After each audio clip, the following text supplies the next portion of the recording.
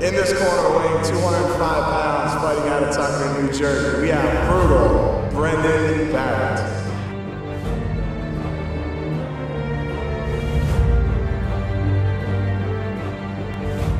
Before one of my fights, I always try and meditate and play the fights in my mind over and over and over again. What can happen, how I'm going to react to certain things my opponent might do, and basically set up a game plan against my opponent's tendencies. First thing I always work on is my cardio, conditioning, and strength training. Basically, I get my body warmed back up into training, get back into the gym, get myself moving so I feel strong and I got some cardio behind me when I start my technique and training. And at the end of the fight, really basically just wind it down with a little light cardio, some shadow boxing, and basically fine-tune my game plan. I think especially in mixed martial arts, the most important thing is to be able to modify your strategy.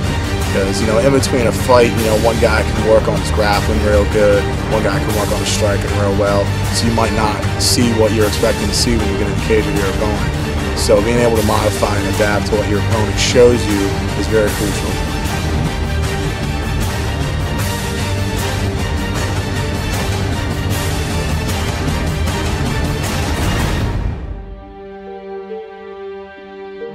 The blood wasn't going into my eye, I just saw it dripping all over the cage. I've only ever been hit with bare knuckles, so when I got hit with a glove, it was actually kind of comforting.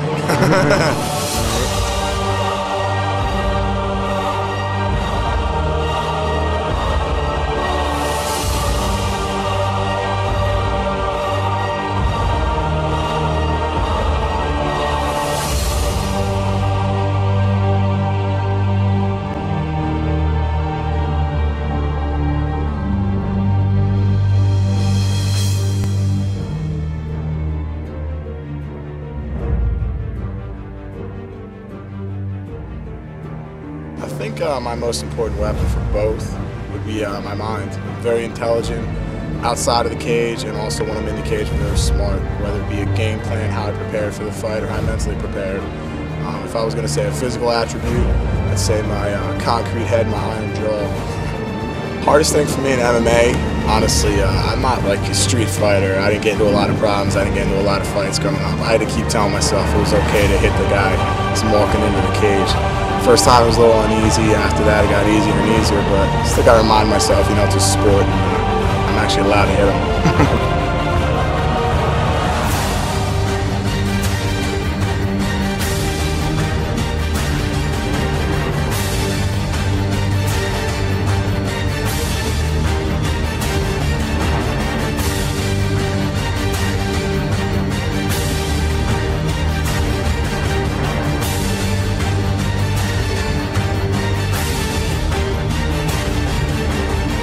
It's the last couple moments of the third round, completely spent, and I knew it just came down to heart.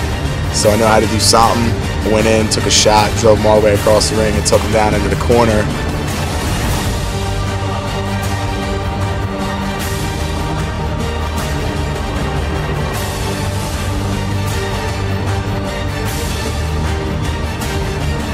First time I hit somebody was my first fight, and I don't remember much after that. I hit him, I heard everyone go nuts, and the adrenaline took over for the most part. First time I got hit, I remember just going, that's it?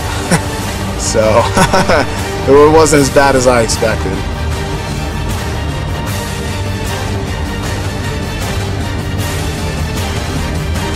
So you wanted to fight me?